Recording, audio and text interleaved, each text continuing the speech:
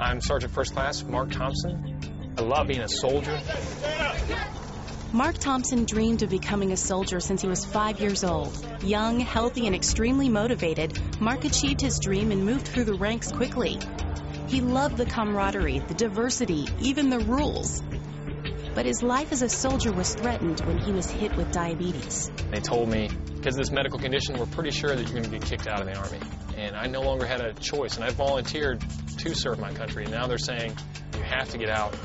At the time, Mark knew nothing about diabetes. But with his career and lifelong ambition on the line, he knew he needed to learn, and fast.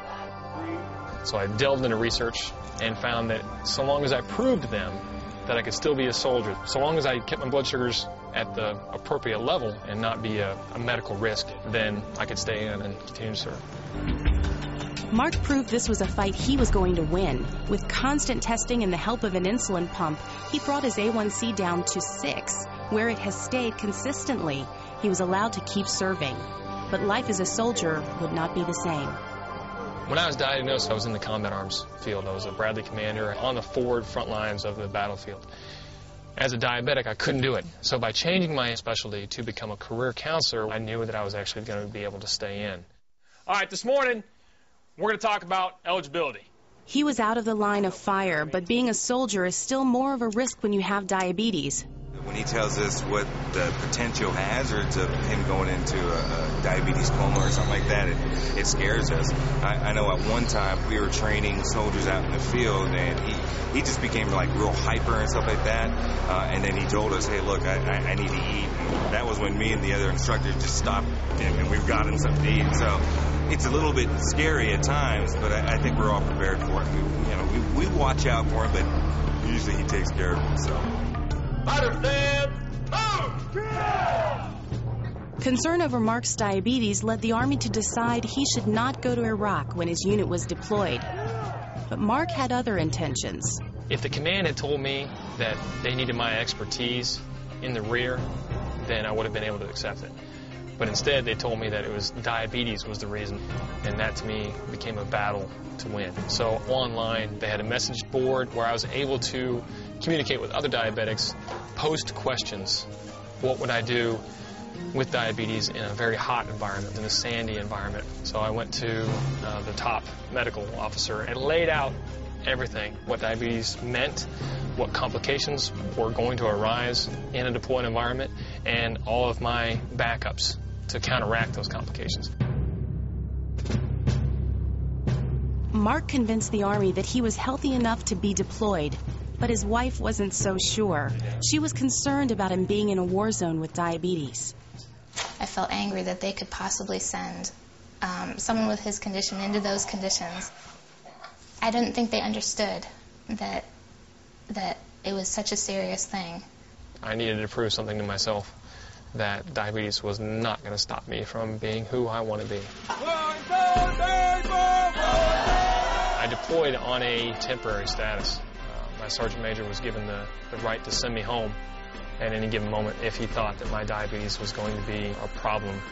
Mark's preparations and backup plans faced a big challenge soon after he arrived in Iraq. His insulin pump broke.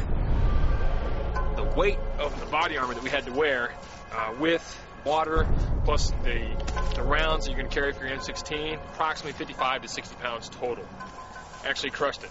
It was just a bad day because I had the concern of maybe everybody was right. Maybe I couldn't deploy. Heavy fighting at the time delayed mail delivery, so Mark had to wait more than a month before his new pump arrived. He had to switch back to needles. That was a scary event because I hadn't been on needles for 5 years. And I unfortunately didn't have enough needles with me. So I went to the medics, and they gave me regular needles. Every shot hurt. At one point, I gave myself 14 shots in one day just to make sure that my blood sugar was controlled. The emotional turbulence of war also challenged Mark's diabetes management. A lot of the situations we had were stressful. A lot of it was from seeing things that you don't ever want to see. Long periods of being on watch, of waiting for that worst moment to happen, and having it not ever happen initially will increase the blood sugar and then it'll bring it down for me. There's a lot of sleep deprivation, having the heightened awareness for potential roadside bombs, looking for potential threats. Your brain is just so focused that you don't have the opportunity to realize what your body's going through as a diabetic. So I definitely couldn't tell when my highs were, because there were some frustrating moments over there. There were some seriously emotional moments over there to where I had no clue what my sugar was. So I was checking my blood sugar a lot in Iraq, but I needed to in order to make sure that I wasn't going to be a casualty of diabetes to where I was going to take somebody else out of the fight. I did not ever want to give up and quit and go home, because if I did, I would have felt like the diabetes would have won. And that was a goal that I had, not only to prove to myself that I could still be a soldier as a diabetic, but also I felt that I would let my family down if I was not able to be 100%. And not only did I make it to full 12 months, but I was also given the Bronze Star for what I did there. When I retire from the Army, I do plan on going into the medical field. I have wanted to be a nurse for a long time as a stepping stone now into certified diabetes educator. What's going to happen?